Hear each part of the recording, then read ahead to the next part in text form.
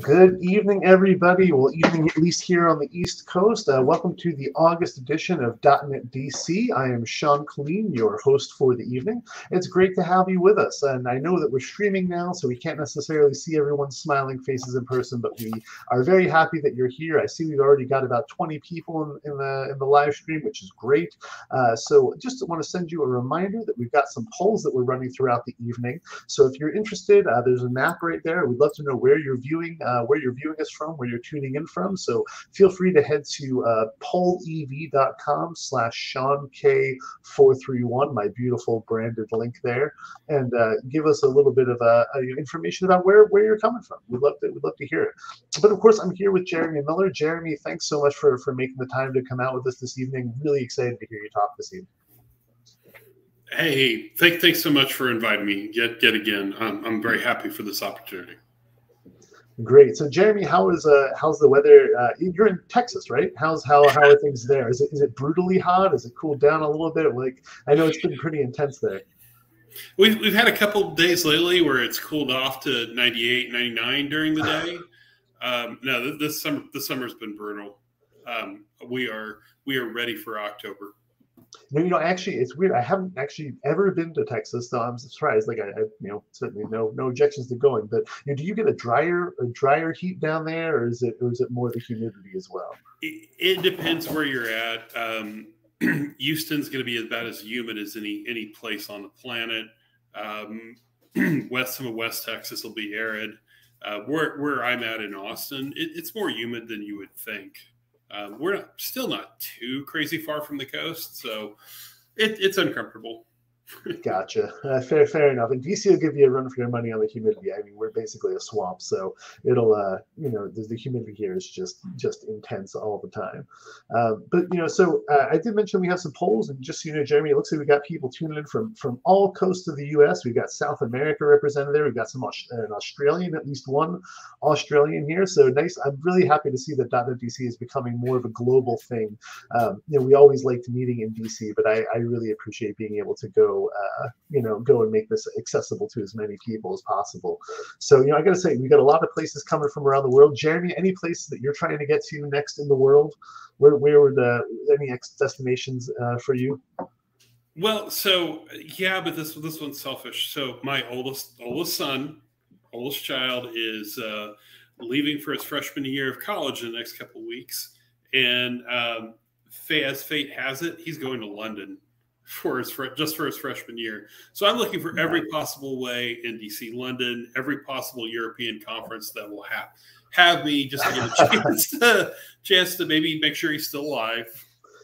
Completely understood. So there you go. If you hear, folks, you got your London meetups, your London conferences, send them Jeremy's way, and maybe we'll crowdsource this for your next the Jeremy's year of London tours. So that's great. So and I know we wanted to.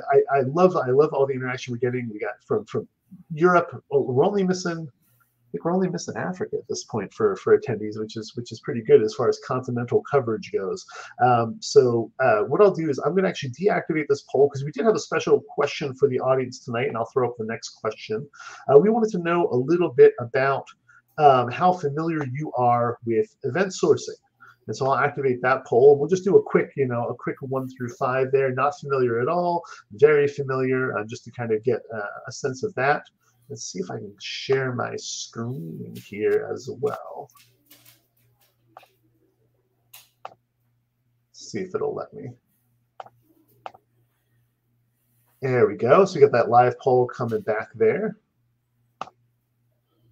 All right, so we have some folks who are familiar. Oh, first of all, awesome. Thank you for the engaged poll voting. Sometimes I put a poll up and it just sits there for a couple minutes. So happy to see people responding pretty quickly. Thanks for that. Looks like a bunch of folks feel like they're pretty in the middle of the road, Jeremy, which I think is probably a bit on par for what you're looking to do tonight, which is that's encouraging. Okay, good. Good, because I'd be the very best person to do an intro to event sourcing, and that'll give me a chance to talk about why Marten is a little bit different than some of the other event stores. Great, excellent. And I will say, for those of you who are interested in an introduction to event sourcing, or maybe you've got questions throughout the chat, feel free to put those questions in the chat there. We'll be monitoring the chat. Jeremy will glance at it, and I'll glance at it throughout. And if we see a question that's germane, we'll pop it up. And if it does get to one of those more introductory or conceptual questions, then we can certainly bucket that. And I'm happy to work with you afterwards to follow up on that and connect you to other resources. So even if we don't get to everyone's questions this evening, just know that we will take a look at it, and we'll be happy to follow up on that. So all right, this is good. This seems like a pretty good response rate based on our attendees. So I'm going to go ahead there and cut this off. I'll stop my screen share there, and we'll end that poll. But good to know. All right. So then from there, what we'll do is we'll do a quick intro. We'll talk a little bit about .NET DC. We'll give everyone the standard rundown, and then Jeremy will make sure we jump right into your talk. All right. All right, sounds good. I'm sure that's what everyone else is waiting for as well. So, .NET DC, August 22. We've got August 2022. We've got Jeremy Miller here with us. Very excited to have him. Want to talk a little bit about our sponsors. Thank them real quick. We've got Excella, who's, you see me representing here with my polo, actually inadvertent choice for today, but it worked out fine. So for those of you who are unfamiliar, Excella is a consulting firm in the DC area. We do modern software delivery, organizational transformation, advanced AI and analytics. So .NET and modern .NET is a big part, is a part of what we do, and we do a lot of other really great things as well. So if you're interested in that kind of work, or you need those kind of problems solved, or you're just looking to join a great crew of people, we are at least national at this point within the US. So feel free to reach out to me about any and all of that, and we can go from there. Also, for a sponsorship, we want to thank Manning. Manning, we have a 30% discount code with Manning. Thank you to Manning for that. So if you're interested in a Manning publication, you can use the group code UG367. I checked a few months back, and it was still live, so we should be good to go there. And so feel free to use that and get yourself some dollars off on Manning. Have to thank the .NET Foundation. We are a sponsor of this meetup in a few different ways. First is that we have the .NET Foundation virtual user group. That virtual user group is something that is supported across all of Meetup. So if you want to subscribe to the .NET virtual user group, you can go to that link there, a .NET virtual user group at Meetup, and you can tune into Meetup events from all over the country, all over the world that are of interest to .NET developers. So we publish every one of our meetups to that, and many other meetups do as well. I think I saw a good one from the Los Angeles meetup that came out recently as well. So definitely give that a check. And we do want to thank the .NET Foundation for sponsoring us and propping us up in that way. We really appreciate it. So we normally, we'd love to do this in person, and here's where we typically say announcements, and you all raise your hand, and we have a nice conversation. But since we're in streaming format, what I will ask is feel free to mention coming events, or if you're hiring or looking to hire, or looking for a position, or if you've got anything else that's on your mind, feel free to drop that in the chat, and we can potentially showcase that throughout. We also have an online site at github.com/.NETDC. We track all of our meetups and upcoming events there as GitHub issues, and we also have GitHub discussions where you can weigh in with topic requests or volunteer to speak. We still have slots open through the end of the year, so if you're interested in speaking, you've got some topics you want to talk about, feel free to look me up and drop an item in there for discussion, and we'd love to consider having you. Or if there's a topic that we have, or there's a strong theme, I'll go out and try and track down a speaker who can come talk to you about it. So definitely participate there and let us know what you're thinking. But now for the main event, we've got Jeremy here with us this evening. Jeremy is the Senior Director of Software Architecture. Is it MED Analytics, Meta Analytics, Jeremy? What is the Meta Analytics? Meta Analytics. Okay, great. You may know Jeremy from his greatest hits of many .NET OSS projects, such as Marten, which we're going to talk about tonight. He's also got Lamar, Jasper, Alba, Oakton. All of these are things you should look up because they're incredibly helpful, but we don't have enough time to go through them all. You also may have used StructureMap if you've been around for a bit, one of the first wonderful IOC solutions in the .NET space, and so that certainly I've used it in my career, and Jeremy Jeremy saved me a lot of time on that. So thanks for that, Jeremy. I know it's not hugely not actively developed anymore necessarily, but has been a great boon for productivity for a lot of people. And so similarly, Storyteller, a great automated testing tool, and Fubu MVC as well. So Jeremy, thanks for all that you've done for the .NET open source community, and we're really excited to talk to you today about Marten in particular. Well, again, thanks for having me, Sean, and I'm ready to take off. All right, sounds good. Well, you take it away. What I'll do is I'll disappear from the screen here. I'll monitor the chat, and I'll pop back on if we've got something to say. All right. Okay, folks. All right. I'm going to try to be good and remember to look down at the camera instead of way up here. If you ever do an online talk, just always put your PowerPoint and your code on the screen where the camera is so you don't look weird. All right. You've already heard all that. So let's start off. Let's pretend that we're a team of software developers, and we have been tasked with building a new telehealth portal website application. This isn't pulled out of nowhere. This is based on a project that I got to be a part of a couple of years ago. It was actually built on Node.js platform, but go with it. So you might remember there was and actually still is this thing called COVID that kind of changed our lives for quite a while, and the idea of doing telehealth suddenly became very important. Just personally, I spent a lot of time on telehealth systems in the last couple of years trying to figure out if child sniffle was something more serious, right? But this is where we're going to start with. So thinking about everybody has probably used one of these by now. So think about some of the concepts that are in this. You're trying to make an appointment. You're a patient. You're trying to get matched up with a healthcare provider that could be a doctor, probably a nurse practitioner, nurse, whatever it is. And we need to manage the scheduling of these online medical appointments. Okay, so just keep this in mind. We're going to use this as our sample domain quite a bit. So event sourcing, let's start off. We'll get to CQRS in a minute, but let's talk about event sourcing in isolation first. It is primarily a style of system persistence where instead of trying to record the current state of the world, the system of record is actually an append-only log of the significant changes in state of the system. So if you think about the applications where you've built some kind of audit log of this data was changed by somebody at this time, a little bit like that, except the events that we're gonna persist are going to be expressed in the language of the actual business domain itself, rather than just being these fields or this record was changed at this time by this user. Okay. We'll make this a little bit clearer when we get into sample code in a second. Now, when might you look at event sourcing? What is it a possibility, and what are some of the strengths? One of the strong advantages to event sourcing, if you have any interest in domain-driven design, or you just like the idea of your code that expresses business logic having some connectivity to the actual business language, event sourcing is a very natural way to express the functionality of the system in the actual language of the business. It's a great technique to get us, the developers, on the same page with the business experts.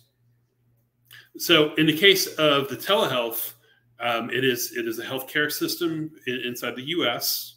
So there are strong legal requirements for an audit log of you're going to need to satisfy at some point that we have logged, when providers are matched up, when appointments started, what data was accessed, so on and so forth. Event sourcing gives you an audit log for free because it is effectively the change log. Okay. Some people will treat these next two lines as separate things. But one of the huge advantages of event sourcing, if you think about it, if we're capturing this appointment started here, it was finished there, the provider finished his or her extra work there. we can use those events and we can go back in time and we can say, what was going on at 10 a.m. yesterday? You know, as we talk about the telehealth system, and you know that when this happens, like say, just pulling from personal experience, you have a sick child, you're home with you really need to get them an appointment. That's my family dog. And you're really in a hurry to get something set up and you want a dependable time.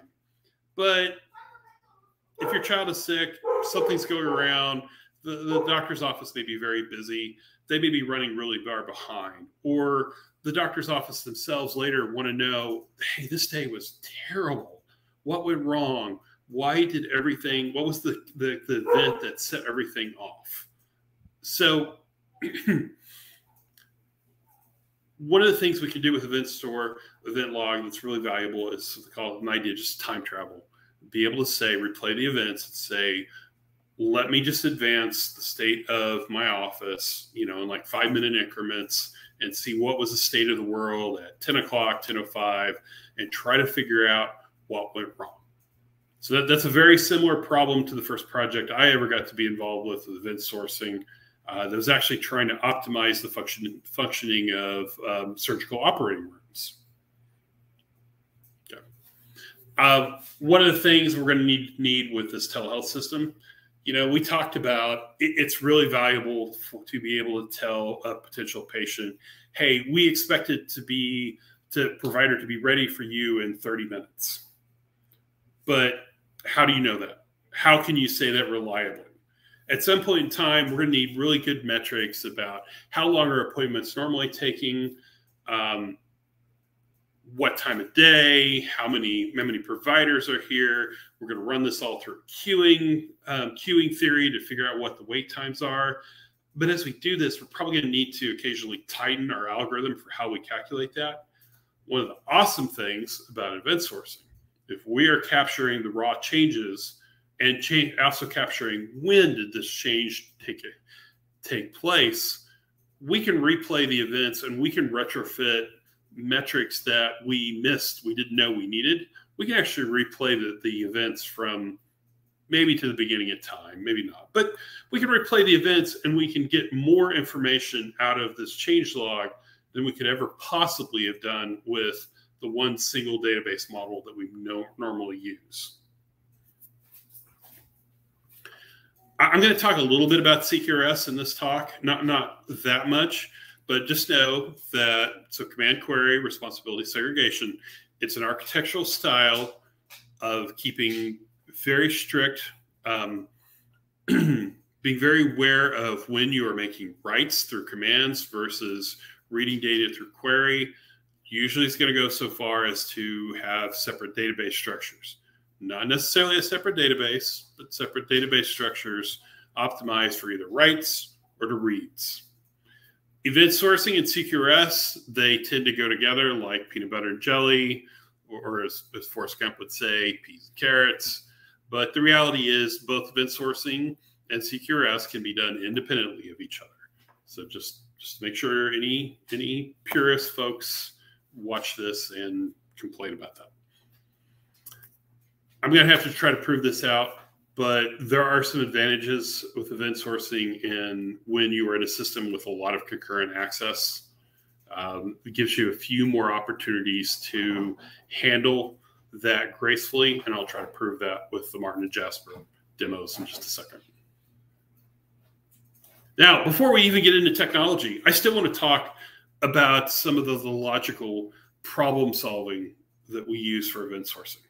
So there is a requirements workshop idea called event storming that's closely associated with event sourcing that I happen to think is very effective.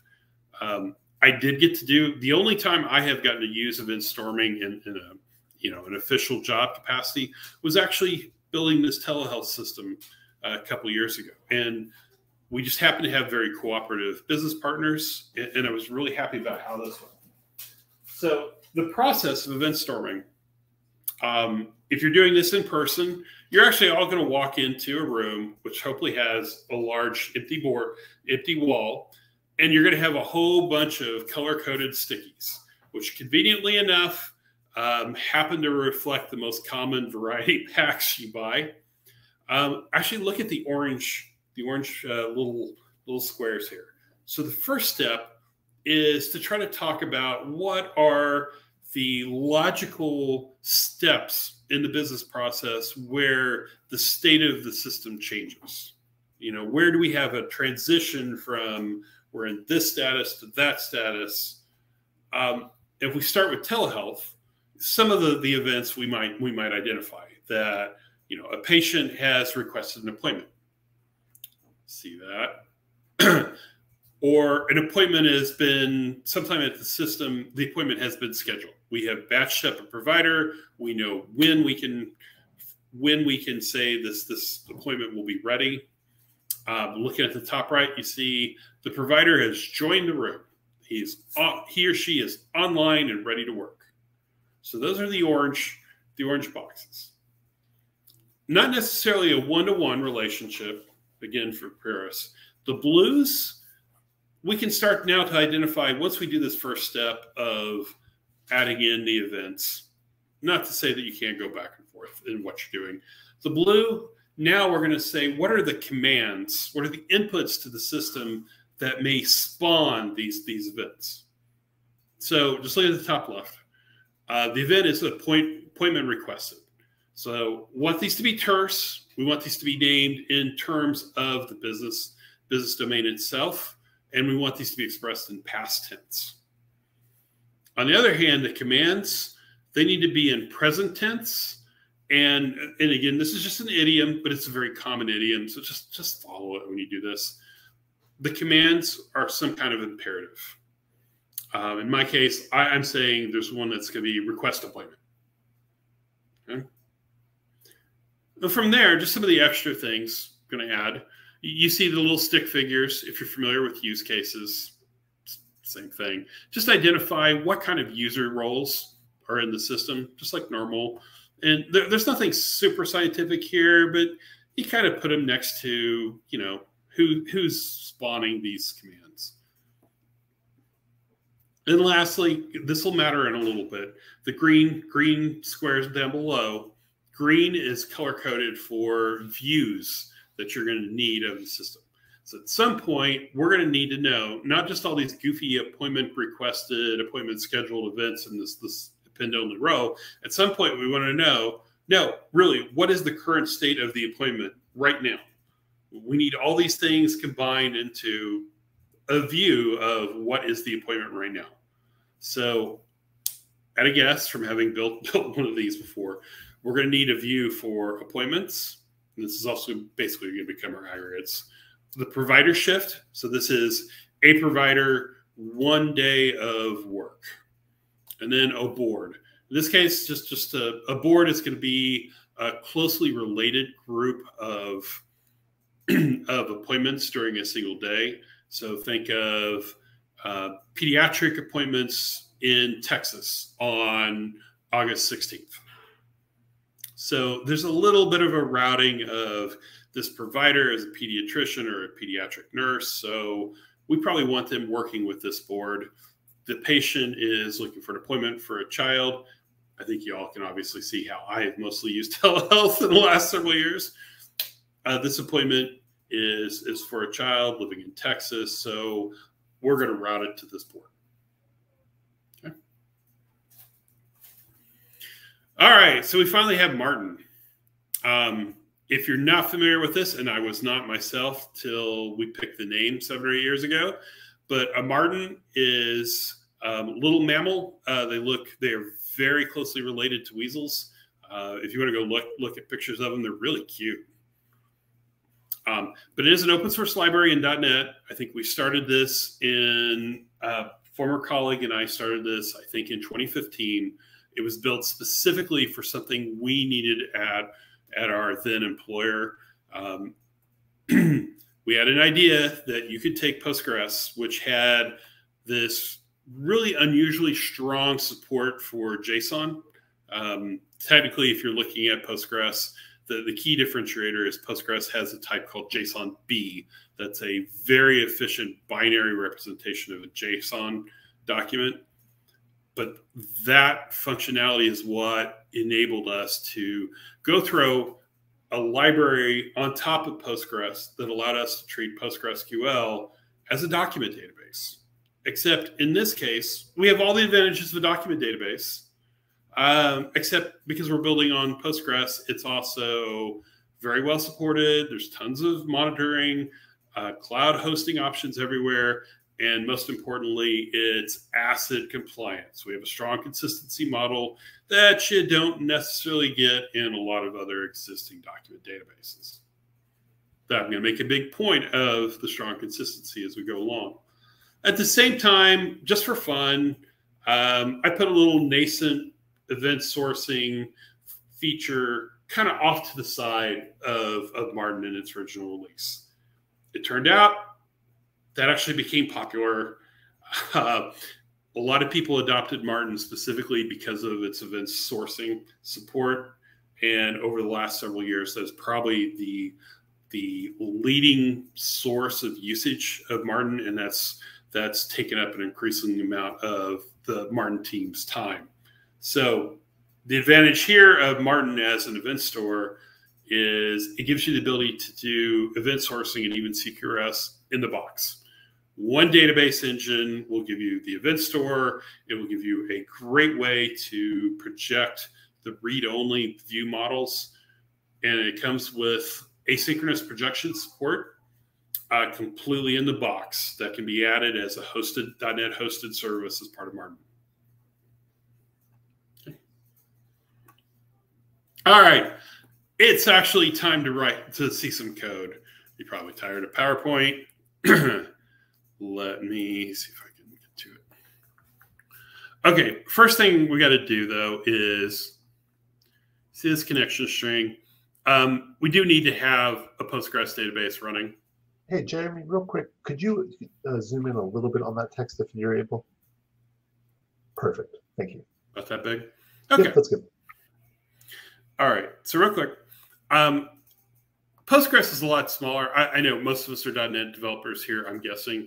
Postgres has a much, much smaller Docker image than SQL Server. So while you can certainly put Postgres on your machine all you want or use a central server, it's very handy to use Postgres, run Postgres in Docker for local development. And that's what I'm going to do here. So this connection string you see there, that just refers to a Docker image. So I've got a little Docker compose file. It's actually part of the GitHub repository with all the sample code that's tagged this somewhere. So I'm going to start up database from scratch right here. Now I'm trying to prove nothing in my sleeves. We're starting from a blank database. Okay. Now I'm going to jump in and spin up Marten and just do a couple easy, quick things. So I've got just a small X unit harness here. First thing I want to do is I'm going to spin up a Marten document store. So this is the primary connection to a Postgres database using Marten. In this case, I'm using all default stuff. I don't really need to do anything fancy. So I just need to tell it what's the connection string to the Postgres database. Okay. Behind the scenes, this is all NPG SQL. That's the ADO.NET provider for Postgres. Just to make sure things run cleanly, Marten has some built-in stuff for testing, just to wipe out the state of a database between tests if you want to do that. So that's what I'm doing here. And then finally, I'm going to do a little bit of reference data. So one of the strong things about Marten is it's a document database and an event store. So reference data that's very static, like information about the providers that work on the system or the patients that have registered, those can just be static documents, all right? And we can even utilize those as part of the event store. So to start out, just to have this for later, I'm wiping the database. I'm going to very quickly just pop open a document session in Marten. If you're an EF Core user, this is like the DB context. It represents the unit of work for Marten. This will be scoped to a request mostly. Anyway, So we will create a little provider document just so you understand how the identity works here. There's not much to it right now. A Marten convention, and there's ways to override this, but because it sees a public member called ID, it says, aha, that's the identifier for this document type. And because it's a GUID, I know what to do with it. It's going to use a sequential GUID behind the scenes. There's some other options. So you know there's no magic. So I'm going to save the provider. I'm going to commit the transaction, save that off. Okay, just to prove that we have a little bit of reference data. Now, this test is actually using the event store functionality. So we'll get into the terminology in just a second, but here we're going to model the beginning of a provider shift. So say you're a nurse practitioner, you're starting the day, you've just logged in, you have just picked which appointment board you're going to be on for that day, and you've also said, I'm ready to be matched up right now. Just fire away. So again, only talking about persistence. In this case, I'm just so you know, I'm explicitly telling it Marten, what the identity is here, just to make it easier to run some subsequent tests. So that's all I'm doing here. But I'm going to start a brand new event stream for this provider shift, and I'm going to register a couple events: provider joined and provider ready. Let's take just a little bit of a look at this real quick. So this is purposely a very simplistic example. You can certainly put a lot more data in these events. If you happen to be on .NET 6 or above, the new record type in C# is very handy, just to have a very shorthand way of defining these little event classes. You can certainly use a normal class. We also have quite a few F# users, but this is what we've got. So a provider joined, this is starting out the provider shift. We're just collecting, hey, it is this provider. So this is just a reference to what person is this and what board are they joining today. Just simplifying this by saying a shift is a person on one board for a day. Okay, and then we can just save it. You know, running this test, I mean, this is just a smoke test right now, just to say nothing blows up. And we'll run this. I know the text is really small, but coming over here to the results, I did put a logger in here, a verbose logger, just to show you there's stuff happening on the outside. So to try to go faster, Marten in development mode, it's dealing with a lot of the SQL for you behind the scenes of the database. It's smart enough to reach into the database and see, I expect these tables to exist or these functions to exist. Do they exist or do they exist differently? And I'm going to go ahead and create a database migration on the fly and apply it, get that up to speed, and then just let you work. The whole point here is, as a developer using Marten, we want you to be able to start a new app, add the Marten library, and just immediately go to work. We don't want you to have to fiddle with ORM mappings, have to worry about configuration, setting up all kinds of automation to build out your database. With Marten, a lot of that is baked in. Just get up and start working. Now, so this is just a pitting events. So some of the other big key concepts. At some point, you need to see what is the state of the provider shift. Are they busy? Are they ready for new work? Are they here? Are they on break? So let's actually have what we call a projection inside of Marten for the provider shift. Okay. So if you were to programmatically just compile all of these events, say if you have 10 events for the day for the provider shift, just run them one at a time and update this provider shift document the way it should be to come up with the current state. Right now, what you're seeing is just the raw data elements that need to be there. And I'll talk about this version that it looks like it's not used in just a second. So there are ways to do this explicitly you can use lambdas and explicit lambdas all you want. But my preference for this kind of thing is to use Marten's naming conventions. So the key naming convention here is create or apply. Create tells Marten that if the provider joined event is encountered, we want to create a new provider shift document when this is executed. Create can be a little bit fancier.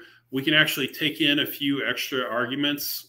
None of this is mandatory. But in this case, I want to enrich the provider shift. I want to go look up the name of the provider and have that be part of this projected provider shift. So you can see who is it. So that's all I'm doing right here is when this provider shift is first created from the first provider joined event, that we go look up the provider, static provider data, and what's their name. And the starting position, you assume that it actually shouldn't be, that's actually wrong. Don't assume that the provider is necessarily ready just because they logged in, right? Now, these others, they apply. You see other events coming in and just little changes. If we counter a provider ready, that means the status should be ready. And it also means they're not currently in an appointment.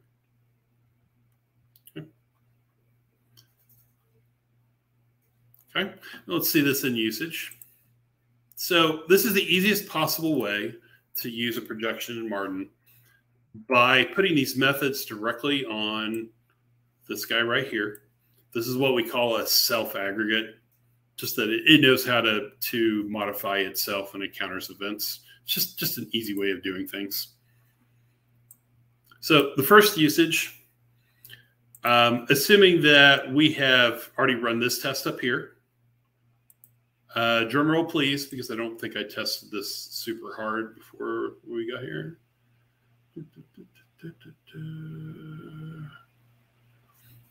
There is ooh, shame. Oh, sorry, folks. 1 second. I think that may be the problem. Anyway, shame.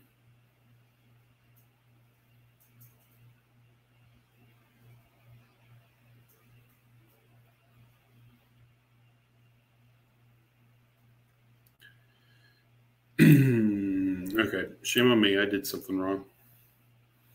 I can fetch. No, it's too much last minute prep, and changing this test harness at the very last minute, which I should not have. But anyway, functionality wise, if we know the ID of the shift, what I can do is do what we call a live aggregation using this aggregate stream async. Marten is actually fetching the raw events and playing them bang, bang, bang, bang, right through this provider shift aggregate. So this method would be called, you would see the resulting state. Okay? So we're going to get a little fancier in just a minute. And let me see if I can make this work again. All right. So some of the terminology I threw out at you. So an event, I think this is a little more clear. It represents, in business terms, a change in the system state. Now, a stream, it's a closely related linear log of events. So in this case, the logical streams, we would have a single stream for a single appointment. So that we'd be able to fetch the entire stream's worth of events to know when was it requested, was it canceled, when did it start and finish. Okay? So a stream is probably going to be related pretty closely with the idea of an aggregate. You're going to see this in every event sourcing documentation somewhere. But it's a read-side view of a particular stream of events, which I might be a little bogus, because just to confuse things, it is also possible to create an aggregate across streams, kind of like Ghostbusters, except it's safe to cross the streams. And then finally, a projection. This is the mechanism to project any array of events into a view document, an aggregated document. Okay. And that one, I'm going to just peek to see any questions before I go on. That's the basic terminology and one failing demo. Haven't seen any questions in the chat so far, Jeremy, that we haven't responded to. I've been posting some links along the way as you go, but nothing so far. I'll interrupt you if we've got any. Okay. All right. So the options you have in Marten, we'll get to some of the things that are a little fancier. So you just saw we can create an aggregate for all the events in a single stream. I think that is the most commonly used feature. I think that's going to exist in basically every event sourcing application you ever do. I could be wrong. You can also create aggregates across streams. So in the case of telehealth, I'm not going to demo tonight, but it is possible to create an aggregate that is for a single board. For a single board, we want to see the current state of all of the appointments that are part of the board. Are they queued, scheduled, in progress? And maybe you want to keep a handful of most recently finished, along the lines of the providers that are part of the board, who is busy with a patient or busy with a process they call charting. They'll come into play in a minute. It's just whatever note taking they need to do at the end of a meeting to finish off the appointment. And we would need to use this board aggregate both from the perspective of, at some point, a user interface is going to need this for the people that are monitoring the system to know how are things going. But also at some point, we're going to need this kind of world view of the board to know who can we match, what providers can be matched with what outstanding patients, and what kind of schedules. Hey, we've got a question here. We've got a question here, Jeremy. A little bit, which perhaps you may be getting to in a second, or you may want to answer now. In terms of the projection that you showed, was it calculated on read, or can you calculate or cache projections async when you write them? Yes, you can do. Yes, you can do every possible scenario you just described. So we got two axes. One, what scope of events applies to this projection? Is it a single stream? Is it an aggregation across different events from different streams? There's even some functionality to project event data to a flat table. So thinking of the case, I told you we're going to need to support queue theory to be able to predict how long it takes you're going to wait in queue. So one of the easiest ways to do is probably just create a very flat table that says this appointment started at this time, ended at this time, and then we can use that with raw SQL to group it, slice it, dice it, get means, get medians, use all that great stuff that SQL has. And we can even retrofit it later. So that's a possibility. Now, what Tim was asking about was really what we call the life cycle. So what I was showing you was, come back here.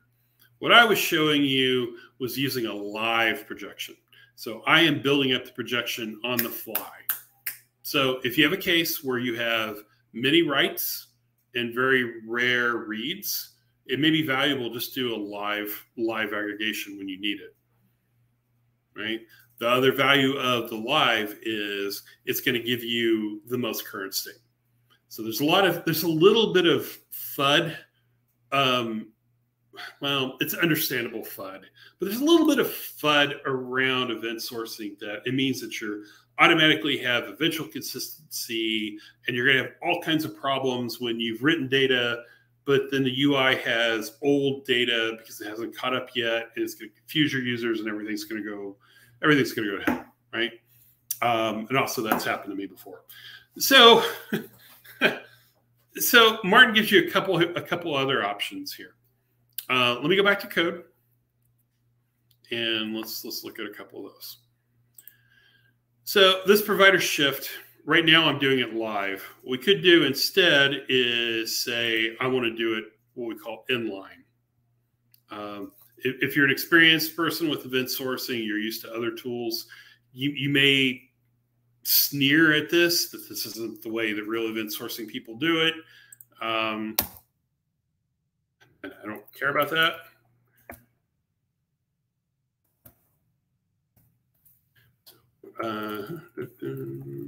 Just a little bit. Okay, good. Now we do it a little bit differently. So ahead of time, I can register that, hey, Marten, I want this provider shift to be updated in line. So if I do it this way, so going back to this test, and I'm not going to be silly and try to run it right now. When I do this test and I run this test, when it hits session.save changes with this configuration of the store, at the same time that is persisting the events and in the exact same transaction, in this case it's new, it'll create a new provider shift aggregate document. It will apply the events to it. It will calculate the updates, and it will save that as just a normal Marten document, all at the exact same time, same transaction.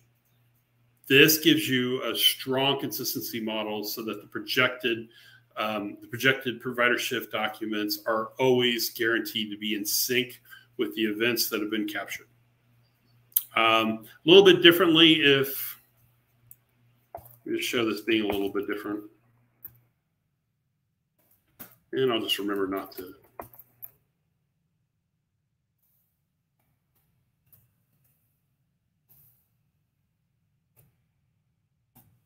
Okay. Likewise, if we have a provider shift that's already going and I'm appending event instead of appending an event to an existing stream instead of creating a new stream, when we call save changes, behind the scene, Marten is reaching out, grabbing the most current version of the provider shift. It's applying the new provider paused event on top of that aggregate and persisting it all at the same time, same transaction. To be fancy, it's even able to batch up the SQL commands to Postgres. So it's one batched up SQL command. So you save on network round trips. It turns out to be a massive performance optimization. That's running inline. Then the last one. So the FUD comes around from, oh my goodness, you have to do it with eventual consistency, which sometimes can be extremely problematic for the reasons I just discussed, but also can sometimes be highly advantageous. Just talking about a project that I'm actually helping with at my own work right now in meta-analytics. We have a case where changes to our system cause a dynamically generated query to need to be updated. This dynamically generated query is unusually complicated and very slow because it is so complicated and over such a large data set.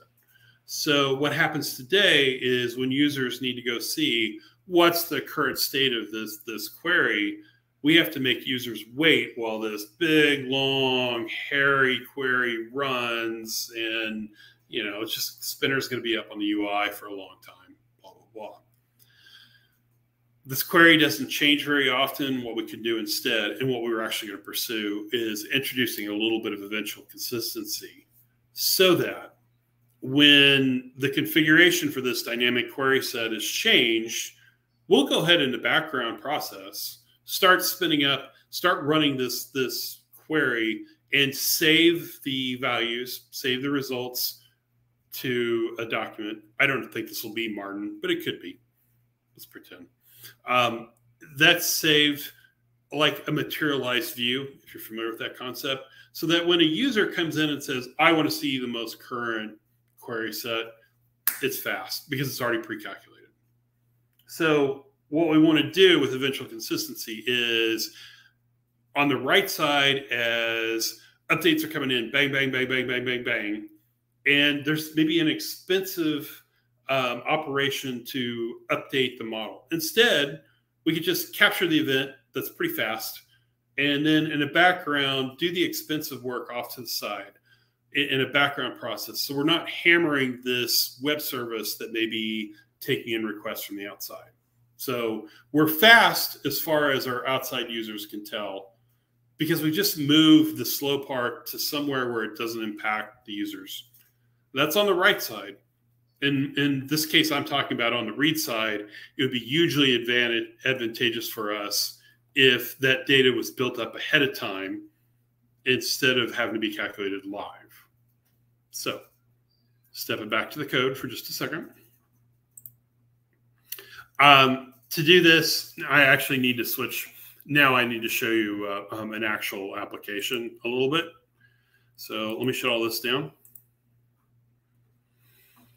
So small application, don't worry, I'm going to add this in. Okay, so in this case, same application, well, the actual application.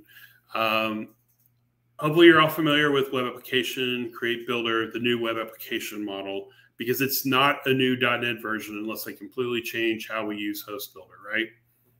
So if you've been using .NET 6 a little bit, this is all commonplace. If you're not, this is the same Host Builder stuff. It's just presented in a completely different way.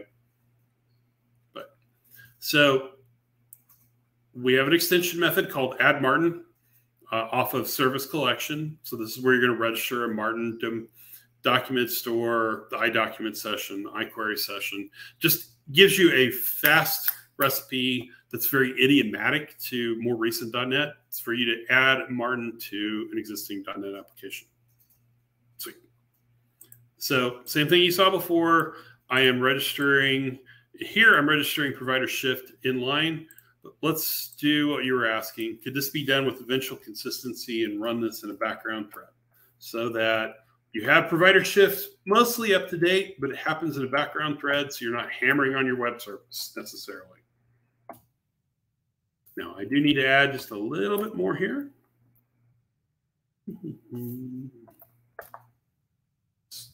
There are some, imperfections.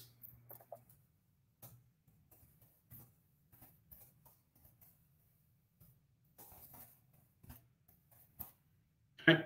So now with this configuration here, with these two lines of changes, I'm saying I want provider shift to be calculated asynchronously. Do it in the background. We're going to take advantage of eventual consistency.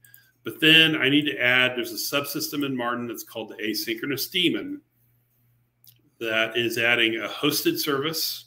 It's a .NET Core concept to run this in the background, to be constantly scanning and pulling new events coming into the Marten database and updating these projections as they go.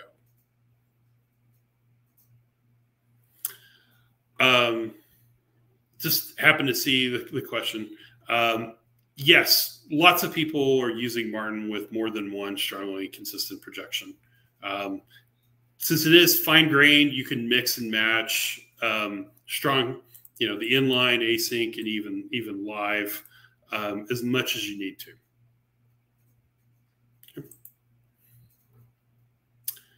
And we have people do that as well. Okay, so this daemon here, this is going to become a lot fancier in the near future, but for right now, it can only run on one node at a time. So we have some built-in leader election. That's what I've done here to run in hot cold mode. So it's only going to run on one node at a time, but it'll make sure that it doesn't run on multiple nodes. So that's kind of important. So,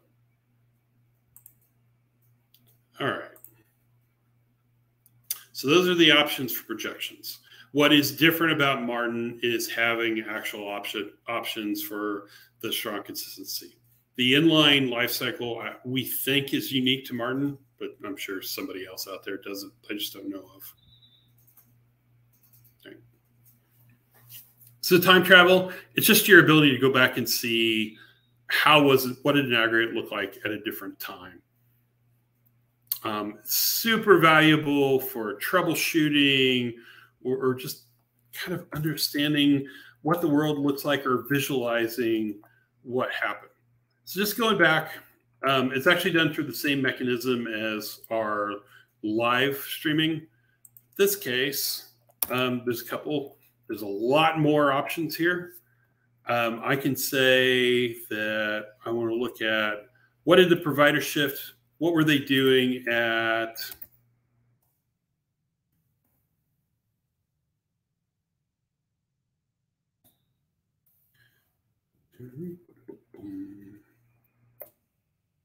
I mean, obviously this is kind of nonsensical, but what were they doing 3 hours ago? And what this will do is it will, in memory, it'll load all the events for the stream up to this timestamp that I've specified here, and then it'll calculate the provider shift on the fly. So this is a way of seeing what was the provider shift doing at any time during this day.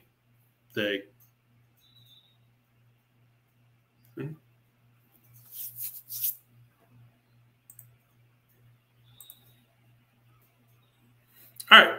So I mentioned that it's legal to replay or rebuild projections, or just replay the events. Maybe you add a new projection later. Like I mentioned, the example of maybe we want to create some kind of new metrics. Maybe the way we were calculating existing metrics were all wrong, or we discovered something new. Somebody brought up the case today that there's a new legal requirement. Whatever the case may be, you actually need to change your projections in the way that they handle events, and then go update the state of the system. Now, what's important here is the events themselves. That is the system of record. The projections, the projected views, it's a reflection of the events. So we can just go replay them. Easiest way to do that in Marten, it's actually a command line.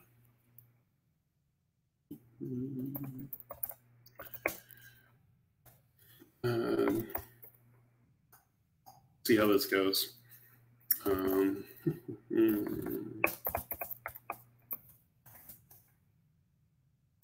there's basically no events in here. This should be ridiculously fast.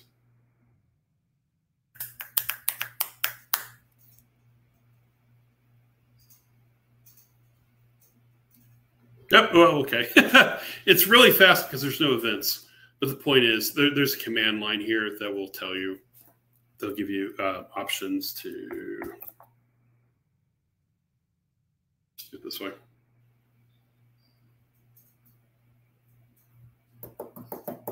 Okay, so running this in interactive mode, so I can even pick out. In this case, I can even say, I just want to rebuild the appointment projection that's changed.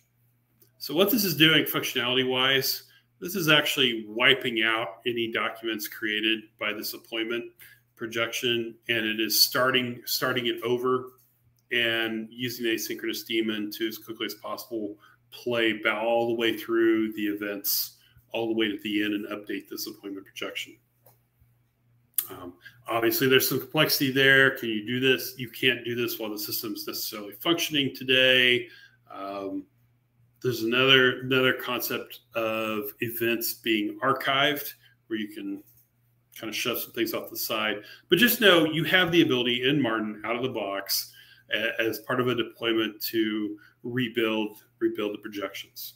And what I'm showing here, this is extremely helpful when you're in development time. You're probably constantly revving and iterating on how your projections work. And this also gives you the ability to just retrofit a new projected view to your system.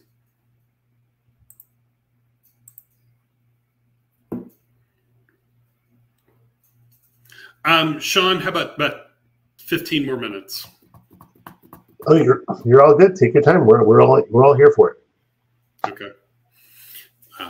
So when people are kind of afraid of event sourcing, they think it's not so much it's more work or less work than using the one central database. It's just the work happens in different places. So one of the values of event sourcing is the data, the exact view that you need for a client, you can persist exactly that. So at runtime, when the client says, I need to access what this board looks like or this provider looks like, you can have it pre-built, which allows us to do this.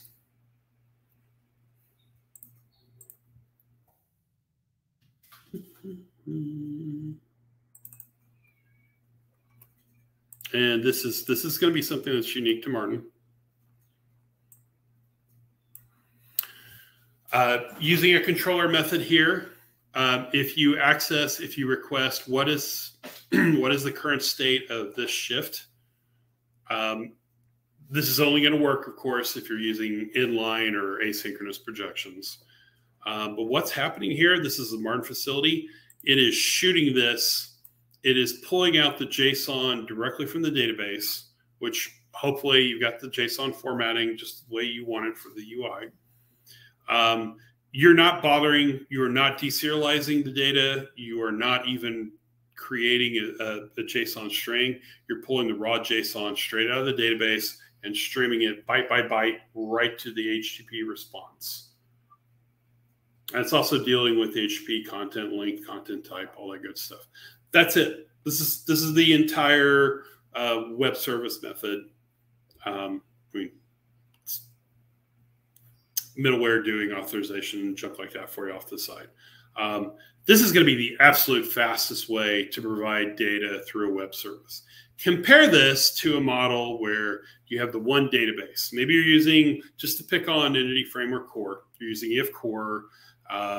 When you pick out the provider shift, maybe you need to go get a couple different entities at a time. So you have to worry about all the, what do I include? What do you not include? EF Core has to parse a SQL statement. It has to translate that to SQL and go grab all this data, build up this domain object. I'm being sarcastic here, folks, on purpose. Then you're going to use something like AutoMapper because you need to translate it to a DTO structure that doesn't strongly couple your client to your personal domain objects. So now you have all this AutoMapper stuff that's spinning this up and it's building all these different objects from these other objects. And then finally it serializes that to JSON and shoots it down the HTTP response.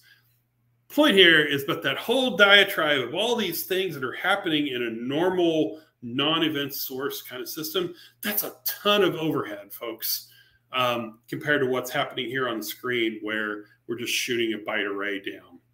So there you go. This is one of the advantages of doing event sourcing and having your client views pre-built and pre-baked for you. All right.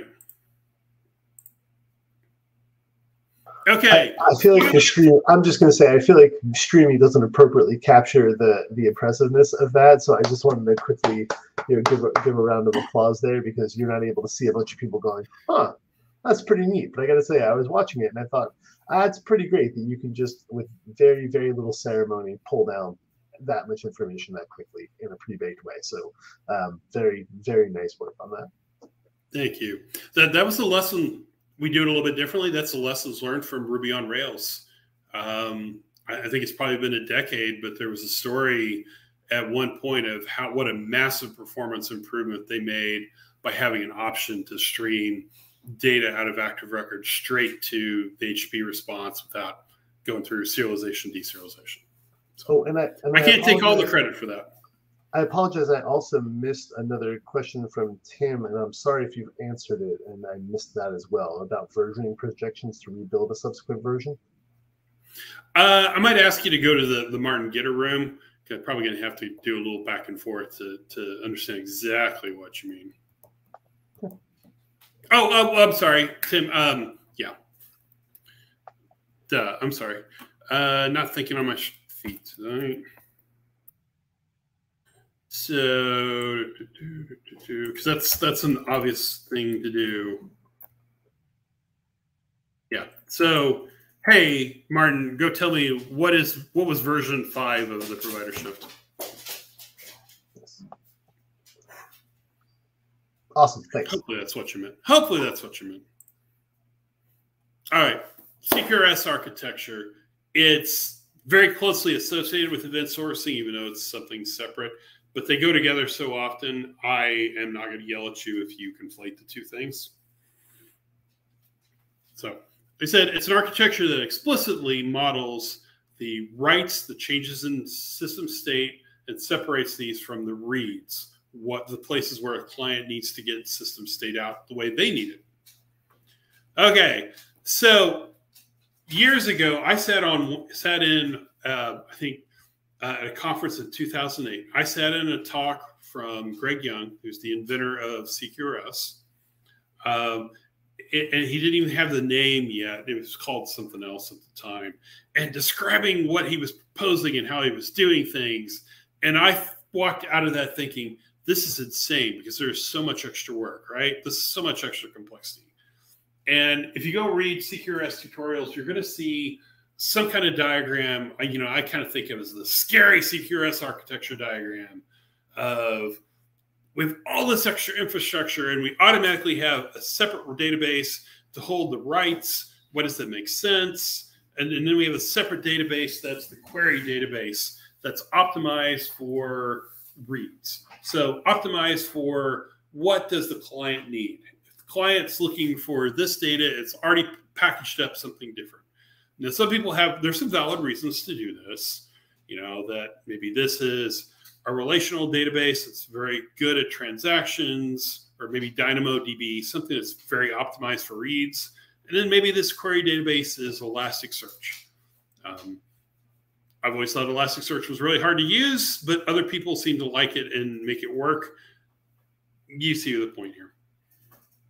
But all this extra baggage, there's going to be some kind of command handler service that's separate from the query handlers that gives you data.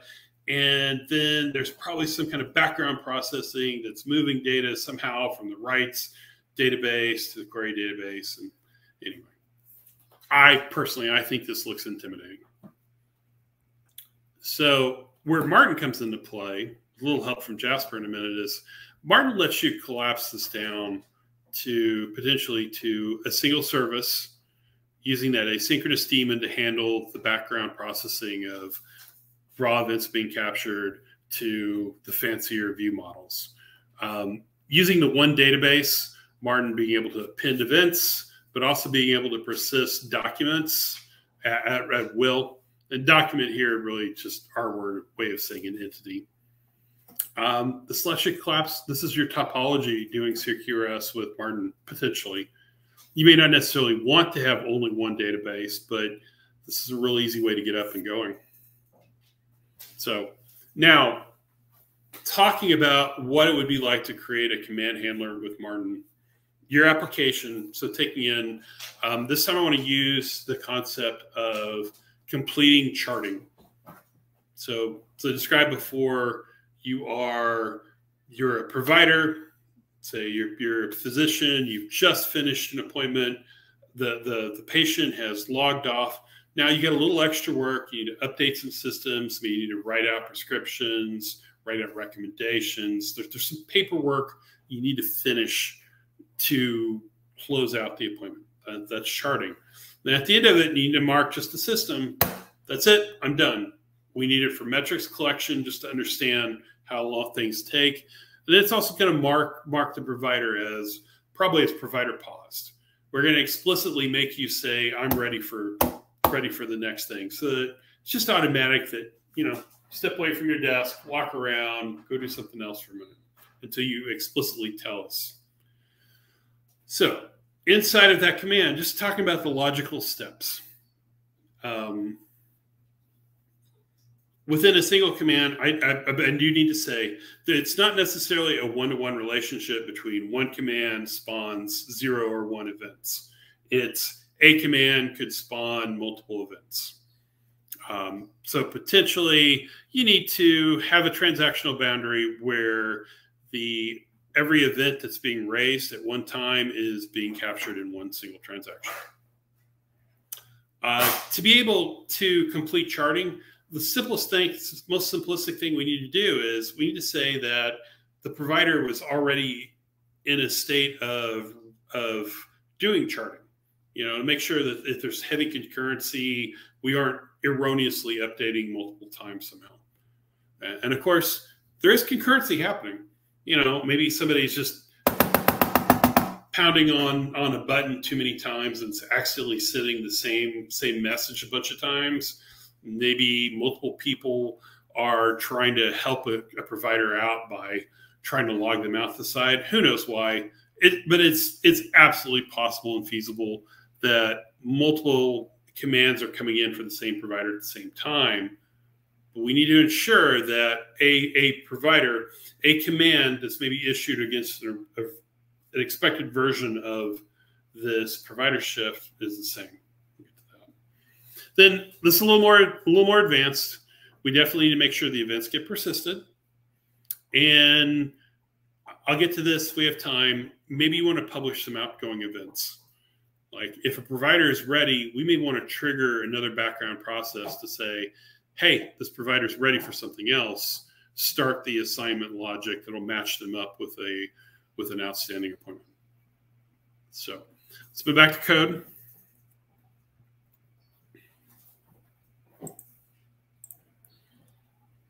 So I want to show a couple different versions. Yeah, we're gonna look at 3 versions total. This is relatively new functionality in Marten that somebody hasn't documented very well yet on the Marten website. So if you're a longtime Marten user, this may actually be new. So first thing I need to do is I need to go fetch the latest version. And this fetch for writing, if it's live, if it's an inline projection, it doesn't really matter. This fetch for writing API, it kind of wallpapers over it for you. It's the same usage no matter what. So it just knows up front, is this provider shift, is this registered as inline or live? And it works a little differently behind the scenes, but who cares? It's the same thing logically.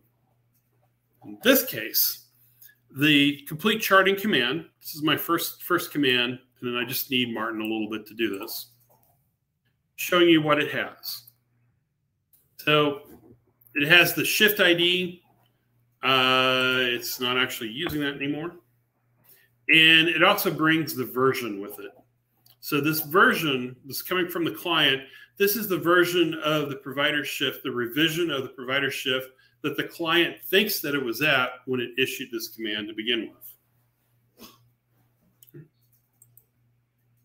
So in this usage, I'm opting into optimistic concurrency. So when I say fetch for writing, I want this provider shift by this ID, and this is what version I think this should be at, such that if somebody has snuck in and updated the provider shift since the client did its work, this will actually fail with a concurrency exception and stop everything. Will not go any further. I can also do, there's a couple other options for concurrency. If I don't provide the version, it will record the current version right at this time. And then you do whatever business logic you have to do to determine what events should be captured. And at the point of trying to save the changes, if by some way, again, optimistic concurrency, if somebody has somehow managed to come in and update this provider shift between fetching it here and saving it, this will actually throw a concurrency exception. That might actually be helpful itself. The analogy I kind of use here is, so I'm actually a New Year's baby. I was born at 12:36 a.m., January 1st, 1974. Woohoo. But I was the second child born that year in the hospital. So at the time, there was like this contest that the first baby of the year, their parents won a washer and dryer. And my parents really wanted to win that washer and dryer. And they were so excited. It looked like it was going to happen. And some other family came in, bang, had a child just like that at 12:02. And beat my parents to the punch. And this is my analogy for optimistic concurrency happening in this usage. Now, why do I bring that up? It's because my parents and my grandparents have told me that story so many times over the years. So this is one usage, this new fetch for writing. This is handling both concurrency, protection, setting us up, fetching the data we need, just helping us get things done.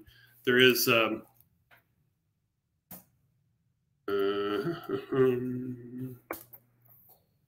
One more option, concurrency protection.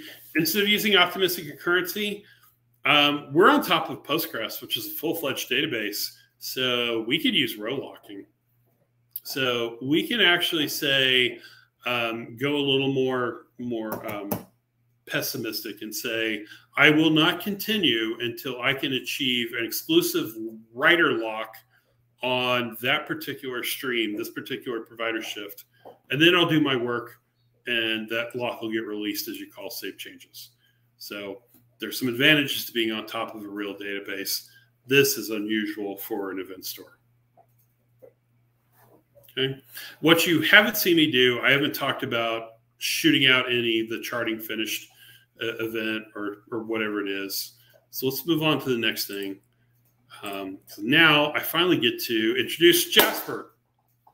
So Jasper was originally built, it's actually much older than Marten, but it's kind of languished for years because Marten takes up all my time. But we're rebuilding it now in a version 2 as almost a complement to Marten to add a lot of CQRS ease of use on top of Marten with Jasper. So Jasper plus Marten, if we say Marten is event sourcing in a box, Jasper plus Marten, we're trying to give you CQRS in a box. Now this picture up here, just for fun, my wife took this picture like 7 or 8 years ago on a family vacation. If you can just barely see some stands over to the right, there's a little football field there. So that's where my grandfather would have played football. My dad played football. I played junior high football. That's our hometown. So now let's go back and look at that same command handler. We'll just introduce Jasper.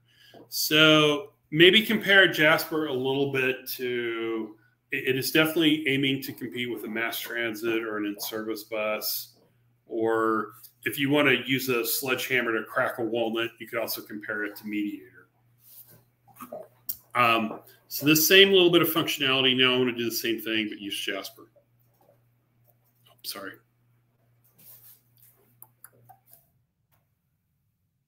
Okay, so I have a slightly different project.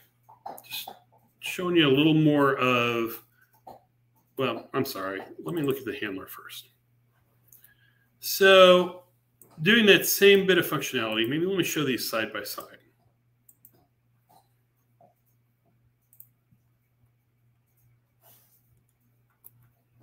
So this bit of functionality, oh, and I should have said, if you are comfortable with continuation passing style, there is another alternative with Marten called the write to aggregate that'll let you kind of pass like a lambda inside of it. And this is functionally similar to what you see here. I think it's kind of 6 of one, half a dozen of another. But now compare this code on the left now to the code on the right.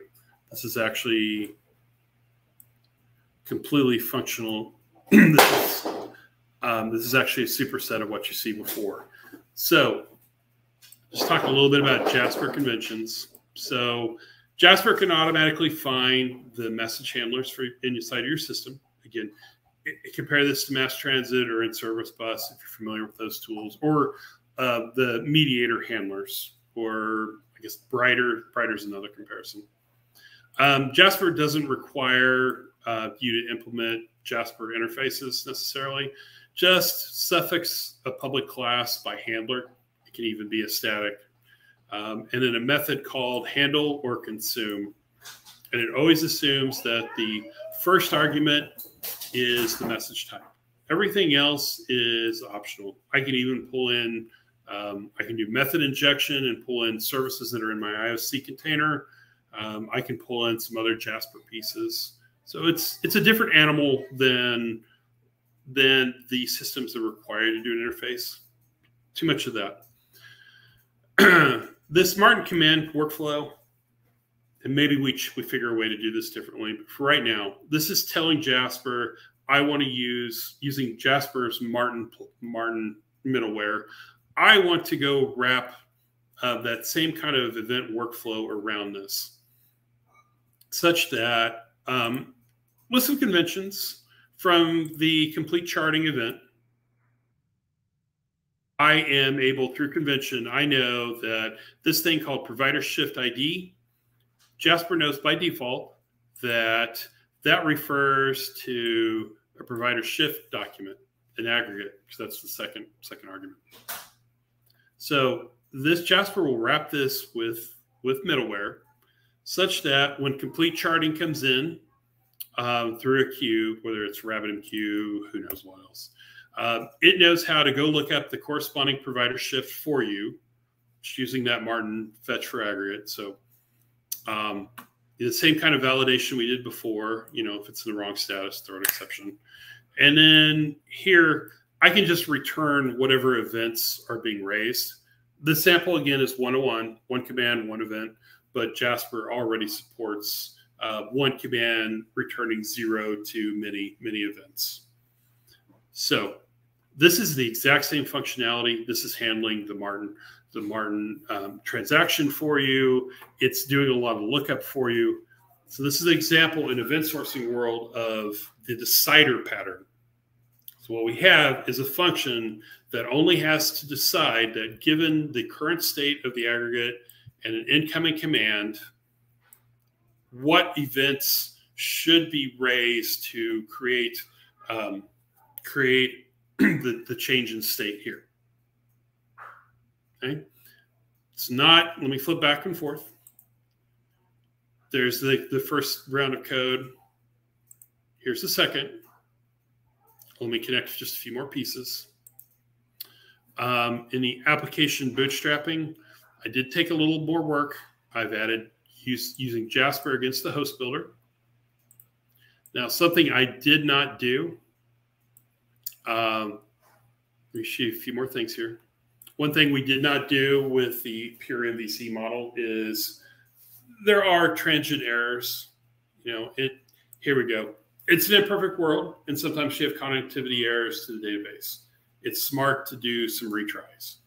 So with Jasper, just like you would do with existing service bus tools, I can define some policies at a exception level, exception by exception type, and really as fine-grained as I want to say, in this case, let's do a little bit of an exponential back off. Let's stop for a second, retry it at 50 milliseconds. If that fails again, try again at 100, 250 milliseconds. Or depending on what kind of concurrency you have, it may be value to say, if I get, this is a Marten concurrency exception, oh, you know what? Just go ahead and retry it. Let it calculate all over again from the current state. That's actually okay. All right. This kind of thing is necessary to do this reliably and to have that really robustness in a world where you need to expect transient failures. Tim, I'll get to the middleware question in just a second. Couple other things. Now, I'm also saying I'm registering a subscription here that we want to process the charting of finished event. That will actually spawn, I don't know if you'd really do this or not, but I can say that for a particular event that's captured, I can actually use that as an input to some other action asynchronously off the side. That Jasper, when you're helping Marten persist a charting finished event, I want you to forward that, in this case, to a local queue. And when you do that, because it's a local queue, I want this queue to use an inbox. Let me talk about that next. So, next thing I want to introduce is the outbox pattern and subscriptions. If we say we want this charting finished to be broadcast out to the world, the example there, I used a local queue, but maybe I used RabbitMQ instead. So now we're going to introduce the outbox pattern, which nicely enough is supported by Jasper and Marten. So coming back to the existing add Marten that we saw before, now with the Jasper .persistence, .Marten NuGet, got a little more helpers. I'm going to enroll Marten into the Jasper outbox. I'll come back and explain that. And I'm also going to say I want to enable event forwarding to Jasper so that any events that Jasper has a subscription for, I want you to automatically forward those through Jasper's messaging once the transaction is completed. So knowing these things are in there. So if we want this to be a message that's sent back out after the database is captured, to be consistent, to make sure that the world is consistent, we need the database persistence of the events and this messaging, getting this message getting to the message transport. We need it to happen, both happen or both fail. You cannot get into a consistent state if one succeeds but the other fails. That's problem number one. Problem number two is that this outgoing message absolutely cannot be sent until the events are captured.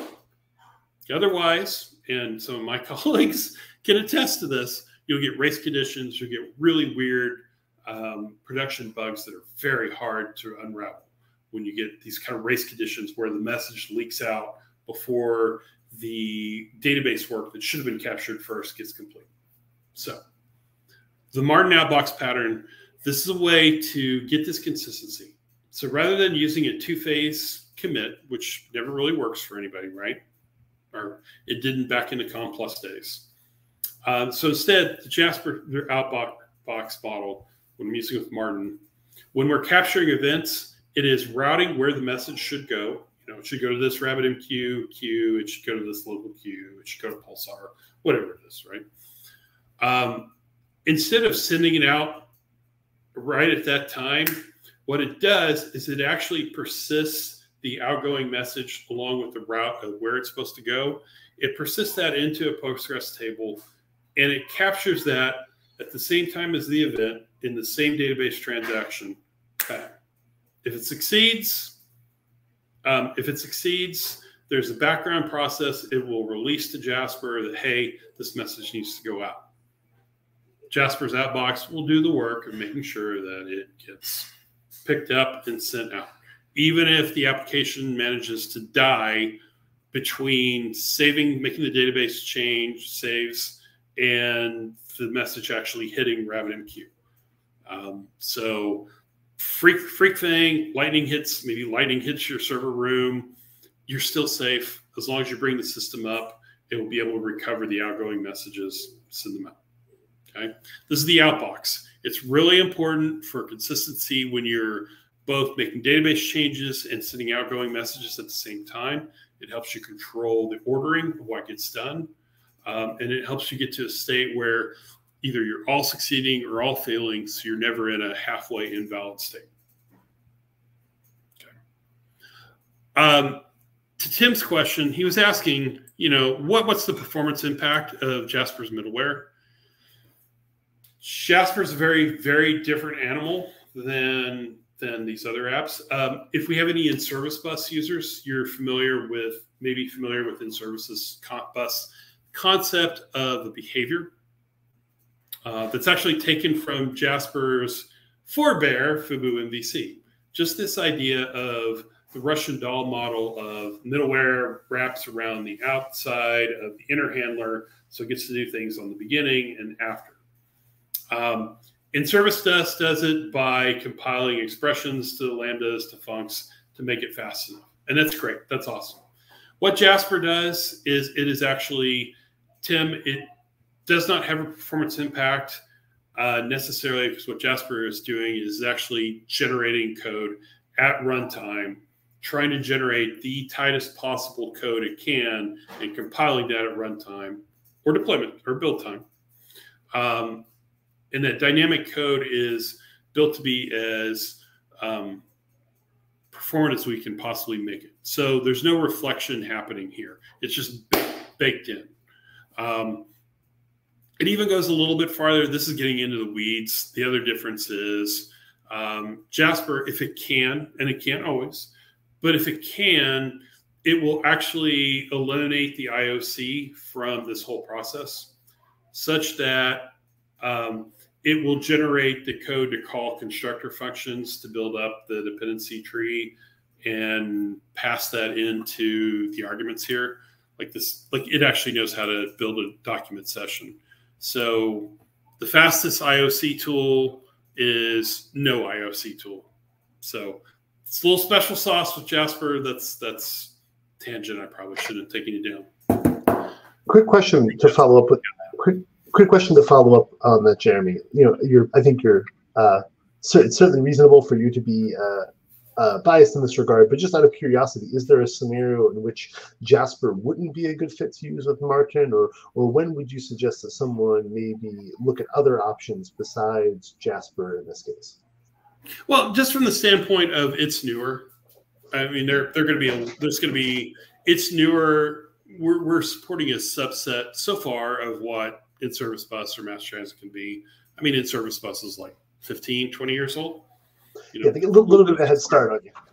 Mass transit started at the all.net conference in 2007 at Sports Bar in Austin. So it's 15 years old. I mean, that's the real simple answer there. And there's a lot of transports we haven't supported yet. We use RabbitMQ at work. I'm mostly concerned about what we need to use Jasper at work. So that takes priority over Azure Service Bus or SQS or anything else. Fair enough. Well, I'm scrolling up. I don't see questions in the chat that you haven't answered already. So we'll give it a few minutes or a minute here for folks to add any additional questions you've got in the chat. And while we do that, any last parting thoughts, Jeremy? Anything that you want to make sure we walk away with knowing today? What I hope I've proven. Marten gives you an option to do event sourcing in the box. It is going to be a fast way to get up and going, building grown-up systems with event sourcing without having to set up a lot of different stuff to get going. Hopefully this proves out that we've got a good ramp up time, a good startup time. Potentially, hoping longer term, Jasper kind of adds that same kind of ability to get up and going in a full CQRS architecture. Great, and I can speak just to the to the ability to get up and running with Marten. I know we were talking about this a little bit before we went live on air, but I'm someone who's recently come into a lot of the benefits of event sourcing and really just kind of had some aha moments about where it could be incredibly useful and helpful. And one of the constraints I have in a current environment where I'm attempting to do event sourcing is I'm restricted to SQL Server. I'm not allowed to use Postgres, and so one of the challenges I've had is working with different libraries that allow the event replay and doing similar items with a SQL Server backing. I've really started to miss some of the stuff that I've been playing around with Marten, which was I found it was very productive. It was quick for me to, as you mentioned, spin up a container and get running, whether that's writing unit tests or whether really building out some application code and watching having that process of, I think you've been using the term a lot lately around low ceremony, and I really enjoy that concept of really low ceremony, low overhead. Once you sort of have an understanding or a grasp of the core concepts, you can be incredibly productive with Marten really quickly. And so I definitely tend to miss it on a daily basis whenever something I'm attempting to do is more complicated than it needs to be. But I think that it's an incredibly productive library, and I think you're really onto something great with it. Well, I really appreciate you saying that. Can't help you with the corporate policies, the SQL Server corporate policies, but I really appreciate you saying that. Yeah, absolutely. And so we don't have any additional questions in the chat. So I think for now what we can probably do is we'll leave it there for the evening. But I want to say Jeremy, thank you so much for coming out and speaking with us and taking the time tonight. I'm glad that a bunch of folks hung on until the end. And this, as we mentioned earlier at the start, will be recorded on YouTube for you to browse. And look at that, Jeremy, we made it through without anything getting cut off. Only minor dog yappage. So I think we can call that a win for the evening. I'll take it. Thank you, everybody. Thank you so much for being here tonight. And thank you, Sean. Great. Thanks, everybody. And we'll see you for the September edition of .NET DC coming up soon. Talks to be announced. So if you're interested in speaking, or you've got a topic you want to hear, let me know, and we'll be going from there. But a huge thanks to Jeremy for coming out tonight, and we look forward to seeing you at future .NET events. So stay tuned. Have a great evening, everybody, and we hope you're doing well wherever you are.